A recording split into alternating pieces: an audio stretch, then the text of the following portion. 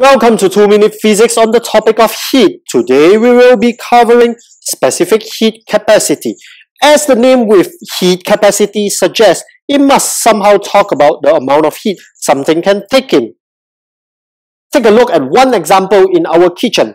We want to take both oil and water from a 25 degrees Celsius room temperature to 100 degrees Celsius.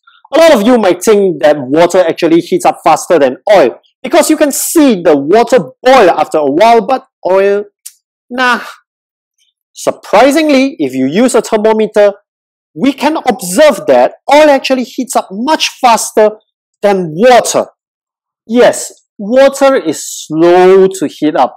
It means it needs more heat to rise in temperature, which also means it has a higher specific heat capacity than oil. It can take in more heat before it gets heated up.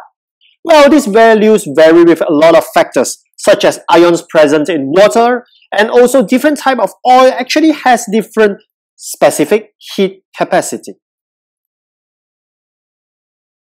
Specific heat capacity is given the symbol of C.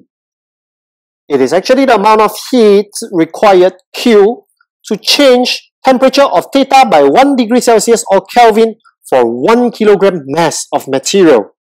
It is given the unit joule per kilogram per degree Celsius, interchangeably used with per Kelvin. Let's move into a little bit of calculation now. How much energy is required to heat up water and oil of 2 kilograms from 25 to 50 degrees Celsius? Step 1. Reshuffle the formula. Step 2. Replace with respective value of specific heat capacity, mass, and temperature difference. Please note, is the change in temperature difference for theta. We have just shown that water actually takes up more heat for the same temperature change as compared to oil. Thank you for watching 2 Minutes Physics. Share, like, and smash the badge to subscribe if you want more videos like this.